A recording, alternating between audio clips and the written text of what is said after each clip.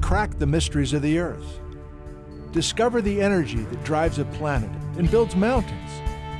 Uncover buried treasure and see what makes mountains blow. Find out what shapes the top of the Earth and explore the secret world below with me, Nick, on the rocks.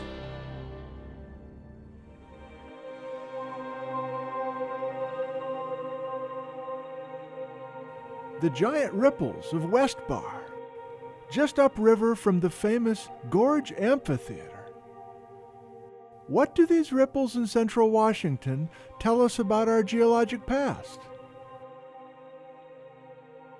Even though this is a desert today, those ripples behind me were created 14,000 years ago when a massive ice age flood of water came barreling through this Columbia River Valley. How do we know the date? How can we prove that water made those ripples? There's evidence out here. Let's investigate. Geology is built on the adage, the present is the key to the past. Where do we see ripples in nature today? On a beach for sure, but also in the desert, right? This is amazing out here. Have you ever walked on top of sand dunes before? It's a good workout for the legs. But if you stop and look carefully at the surface of these dunes, there's a beautiful little community of ripples.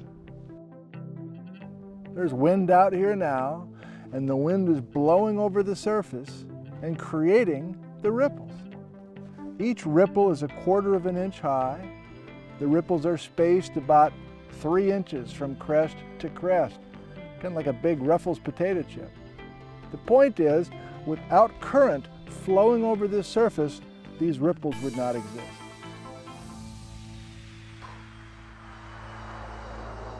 The current here is wind. But ripples also form when the flowing current is water. The size and spacing of the ripples are a direct result of the speed and depth of the water.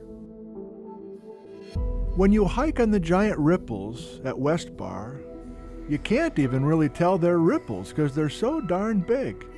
Each giant ripple is 40 feet high and 100 yards from crest to crest. Instead of fine sand, these ripples are made of gravels and boulders. Even the powerful Ellensburg winds can't move rocks that big. You need water, and you need a lot of water. The dimensions of the giant ripples at West Bar point to a powerful force that only could have come from a sudden catastrophic flood of water. The Ice Age flood that created the ripples was 400 feet deep and more than 40 miles an hour.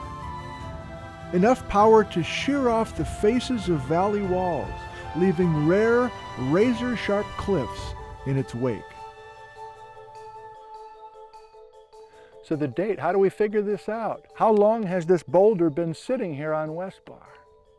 There's a new technique involving the surface of the boulder. Look, this is a clean surface without lichen on it.